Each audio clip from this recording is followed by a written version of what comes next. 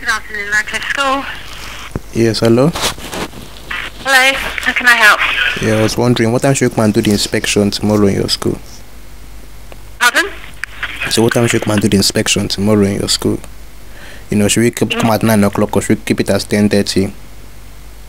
I'm sorry, I don't understand what inspection, sorry. So we're part of Tribal in Ofsted. You know, we have inspection tomorrow in your school at around 9:30. But I was trying to ask if is it 10 o'clock or is it 9:30? What time should we come? Which one is more convenient to feel in school? So do you need to...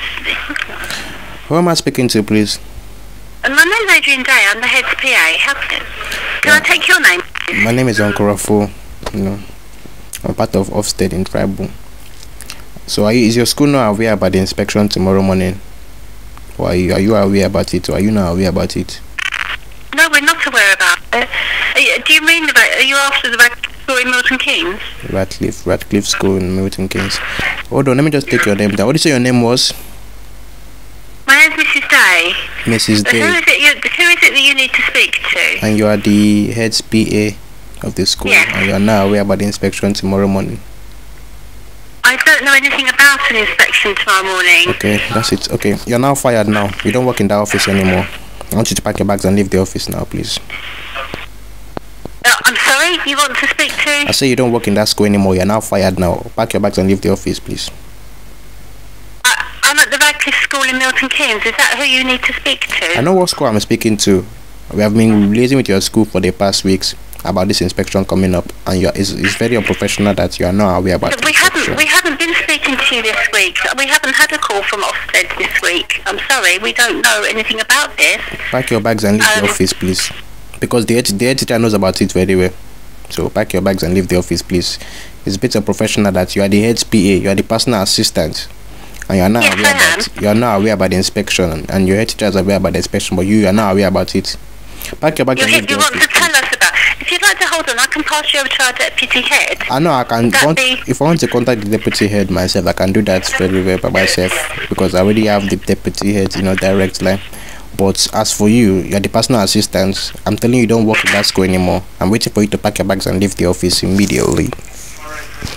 Would you like me to pass you to the deputy head and you can explain it to her? Excuse me. Did you hear what I just said to you? You want me to pack my bags and leave the office? Yes, I'll pass you to the deputy head and you can explain that to her. Yeah, I'm going to do that, but I'm saying I'm waiting for you to pack your bags and leave the office, please. Hello, my name's Rosie Lee. I'm the deputy head teacher of the Radcliffe School. Yes. Can I help with something? The person I was speaking to earlier on, who is that? Has she packed the bags yet? You're speaking to Rosie Lee, the deputy head of the Radcliffe School. If I can help. I can't hear you very well. It sounds like you're distant from the phone, or you're putting me on speaker or something. I can't hear you very well. The line is not clear. Okay, I'll speak louder. My name's Rosie Lee. I'm the deputy head teacher of the Radcliffe School. How can we help you? No, I'm saying that you are putting me on speaker. I can hear a lot of echoing in the phone. It's not allowing me to hear you properly because you're on speaker. That happens when you put somebody on speaker. So yes. Can you continue? Because I can hear you okay. I know, but me, I cannot hear you very well. Your voice is echoing. I'm going to keep on asking you to repeat yourself. So you take me off speaker, so I can hear you very well.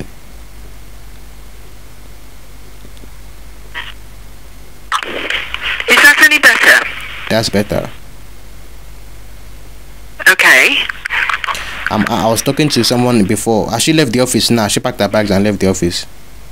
She hasn't packed her bags and left the office. Can you just explain what it is you're requiring? Why is she still there in the office? I've said that she doesn't work in that office anymore. She doesn't work in that school anymore. She has to pack her bags now and leave the office now.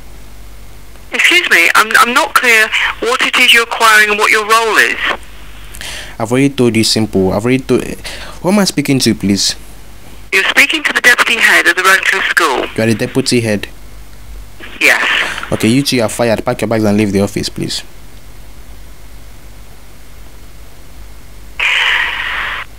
So you're requiring me to pack my bags and leave the office? I'm telling you simple instruction. I say pack your bags and leave the office. You don't work in that school anymore. You're not deputy. We're going to get a new deputy head for the school. We're going to get a new deputy head because we are not impressed at all because how can we have inspection in your school? There's inspection in your school tomorrow, and your assistant is telling me that she's not aware about it, and you're even supporting her, telling me that I haven't got the right to fire her, as if she's the one that is paying her own wages by herself, as if you're the one that is paying your own wages.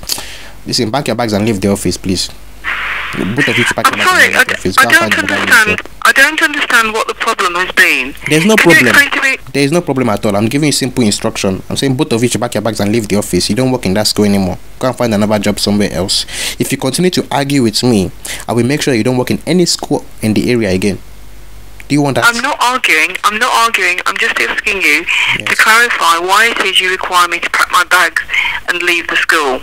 I didn't require you in the first place. I told your assistant to pack her bags and leave the office, and you are telling me that no, she's not going to pack her bags. She's going to remain there. So you're making me look stupid, as if she's the one that employed herself to work in that school. As if you are the one that employ yourself to work in that school. Because all of us we work with the employers. All the employers for the school work with all the employers. We also work with Ofsted as well. And I'm giving you simple instruction to pack your bags and leave the office. You are arguing with me and telling me that I'm stupid.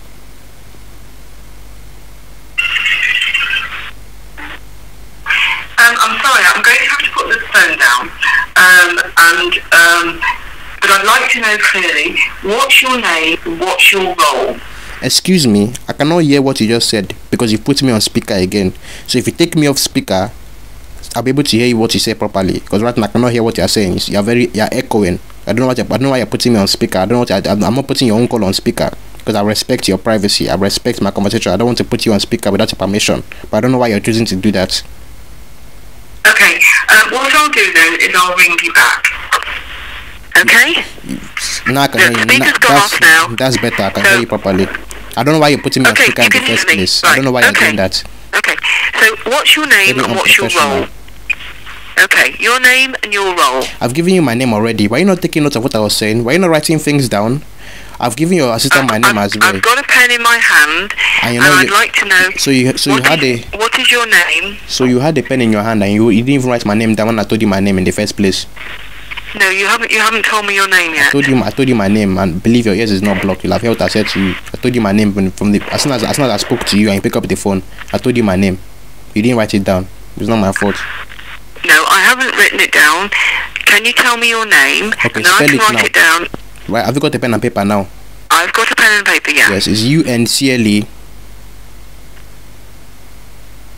RAFOOL.